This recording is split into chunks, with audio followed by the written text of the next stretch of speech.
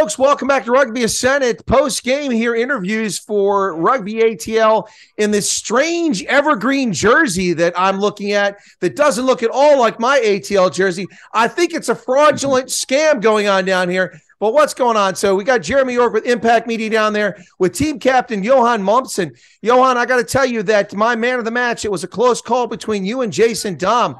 What was it like out there tonight? You guys did pretty well. Yeah, first off, we didn't stick to our plan. It wasn't great. We made a lot of errors. I think 10 turnovers in the first half. Can't win rugby games with that many turnovers. But second half, we stuck to our guns.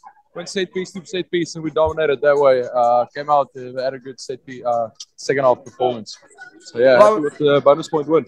Well, absolutely. Bonus point when you get there with the 4 tries, and then the victory puts you at the top of the log, at least temporarily. But discipline was a problem there, especially in that first half. It kind of looked like a couple years ago. Was the focus not there, or just guys overly excited? I think really excited. Like you said, 2 of them or 3 of them was Jason actually getting on the ball perfectly. It's just 1 or 2 lazy guys, maybe not rolling quick enough. So, I mean, yeah, that's a tough call, but just had to regroup and say, all right, let's stick to our guns. Let's just make some good dominant hits and turn over the ball with handling errors. So that was the plan from there, and it worked. NOLA looked kind of hungry there in the first half. They came out strong, had some good play, some good kicking of the ball, good placement. And then, honestly, that try looked a bit soft and did look very uncharacteristic for ATL on defense, that first try. Damn, I can't even remember what happened. to be honest, I don't even remember.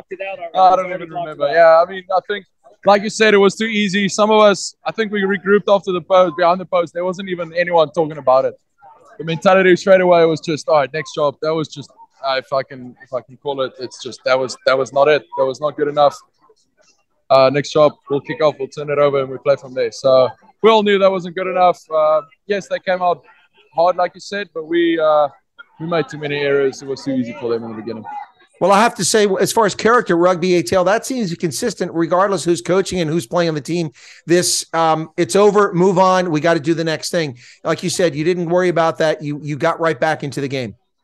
Yeah, no, that's the big thing about our group. We're a bunch of tight boys. Everyone trusts each other. Everyone just trusts each other to do their own job. So really, it's easy to just go into the next job mentality. Just know the guy next to you is going to do his thing.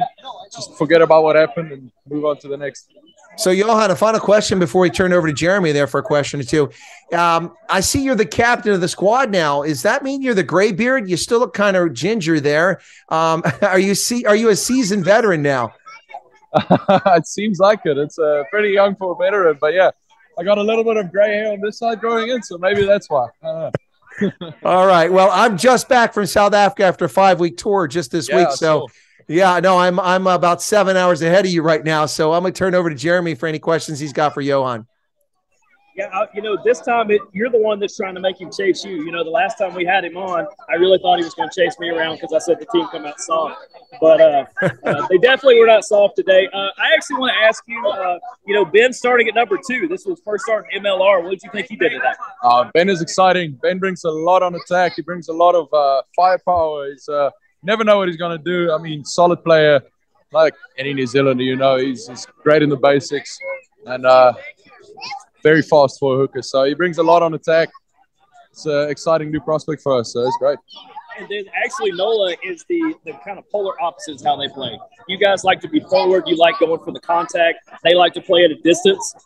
How soon can you guys kind of turn the switch on that when you guys realized that they were going to play at a distance? You guys could take over that territory. I think that was the problem. First off, we knew exactly what they were going to do and what they're going to bring, but it was just that maybe not switched on 100% enough, but we know they want to make it loose. We want to make it tight. They set piece to set piece, and we didn't stick to our guns in that first half. As soon as we did, the scoreboard went up. So yeah. Well, alrighty, that's Johan Momsen. Thanks. Bye, Donkey. Good to see you again. Congratulations on the win tonight. All right. See you, Chris. Thank you. Cheers.